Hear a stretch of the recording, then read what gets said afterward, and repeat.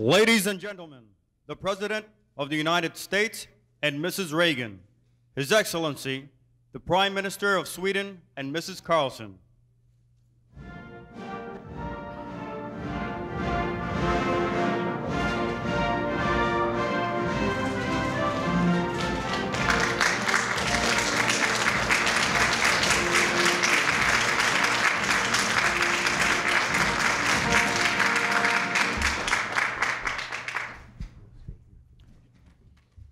Ladies and gentlemen, the national anthems of Sweden and the United States of America.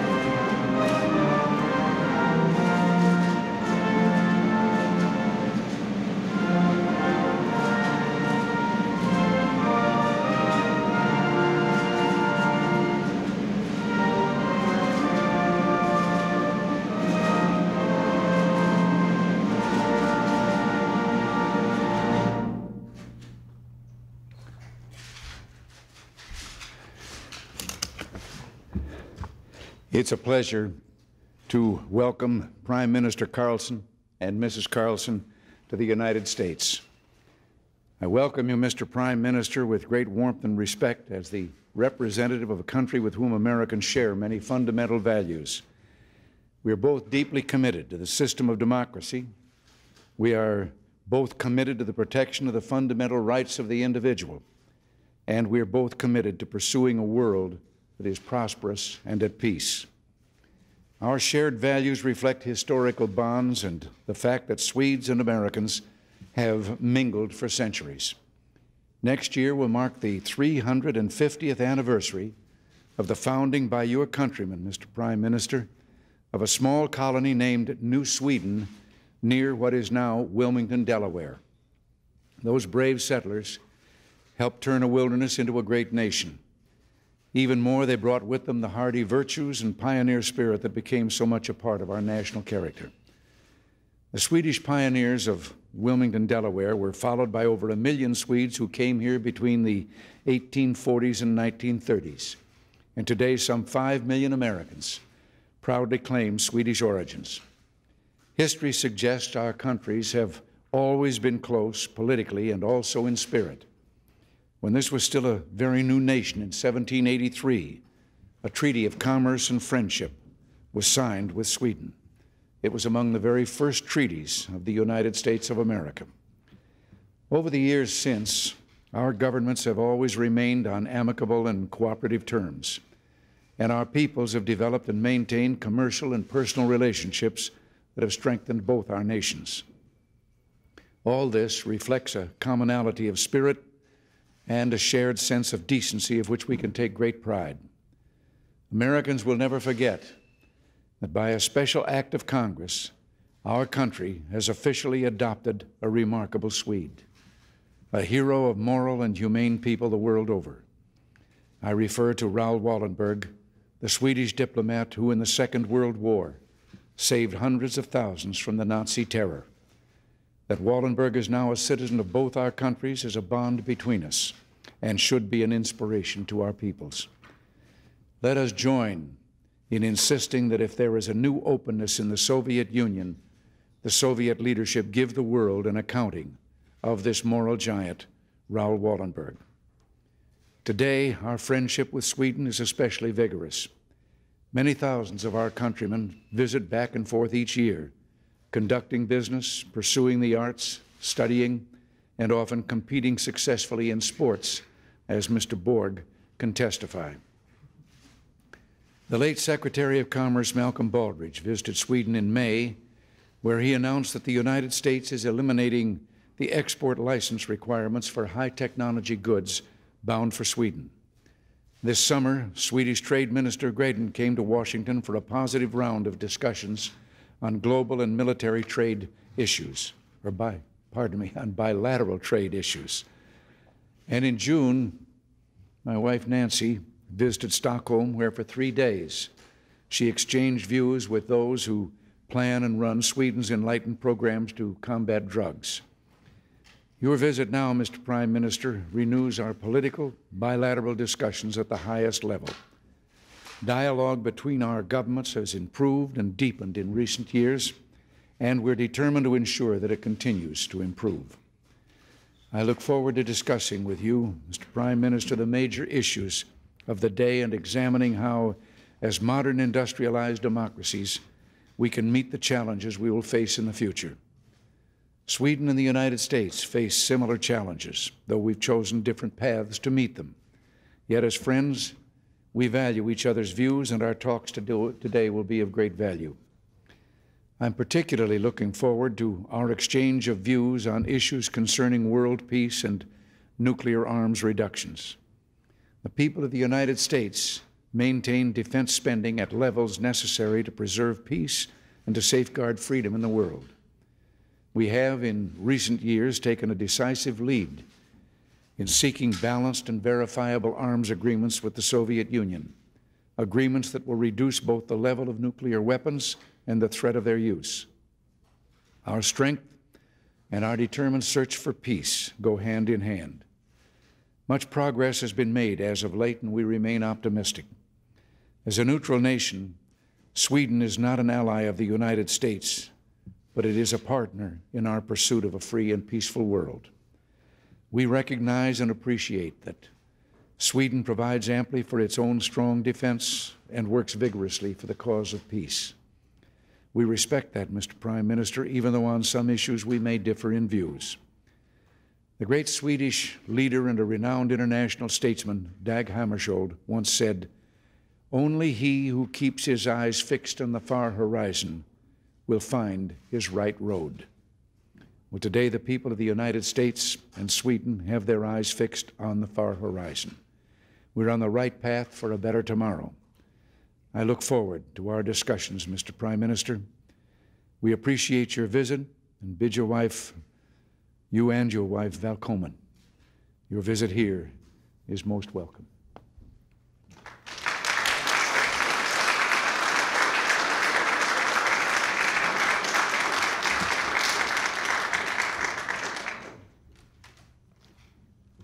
Mr. President, Mrs. Reagan, ladies and gentlemen, let me first of all express my thanks for the warm and friendly welcome you have given us in your magnificent capital and here at the White House.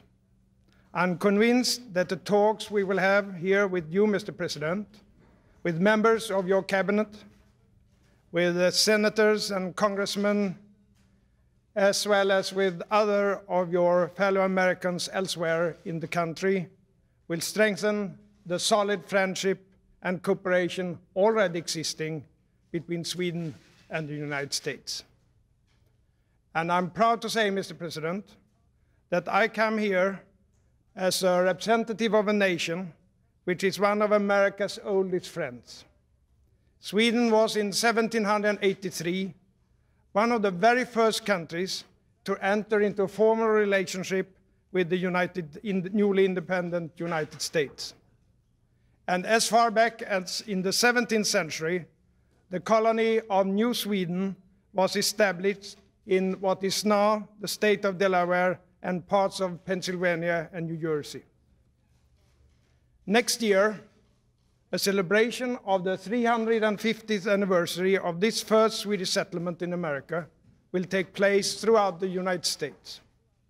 The Swedes, who then settled in the Delaware Valley, were the forerunners of more than 1 million immigrants from Sweden, who later came to this country of promise, who helped build the land, and who set out to create a future here for themselves and for their children.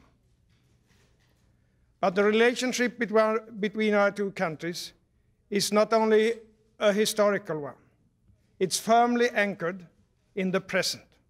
We share the same democratic values, believing in a just society with freedom for the individual. Our two nations are among the most privileged with the highest standard of living. This is partly because of our level of technological development. It gives us a potential not only to strengthen our own economies, but also to contribute to international development and greater economic justice also between nations. As one should expect in a relationship between friends, it's seldom plagued by political problems. We play, of course, different roles on the international scene. From time to time, as is natural for two democratic governments, we certainly assess international events differently. On other matters, we are in agreement. We both favor free and fair trade between nations. And coming, as I do, from a nation which is more dependent upon exports and imports than most others, I can assure you that we support all efforts to strengthen the open multilateral trading system. Mr. President, Sweden is not a big country. Our ability to influence world events on our own is limited. But what one cannot do alone, one may be able to do in cooperation with others. We believe that we have a right to participate actively in world affairs. The rationale for this is simple. Any international conflict which leads to global war will affect all the people on Earth, no matter how far they are from the conflict. As you have stated yourself, Mr. President, together with Mr. Gorbachev, a nuclear war cannot be won. Such a war has only losers, and we will all be among them. That's why we, in a nation not possessing nuclear arms, feel that we also have a responsibility to promote peace and avoid a nuclear confrontation. And let me therefore, Mr. President, bring you a special message from the government and the people of Sweden on the verge of important meetings between representatives of your administration and the Soviet Union. We will support every measure which you, Mr. President, and Secretary General Gorbachev will take in the process of reducing nuclear arms. The agreement on intermediate nuclear weapons now being negotiated has our full backing. Your signatures on such a document would be regarded as an historic achievement all over the world.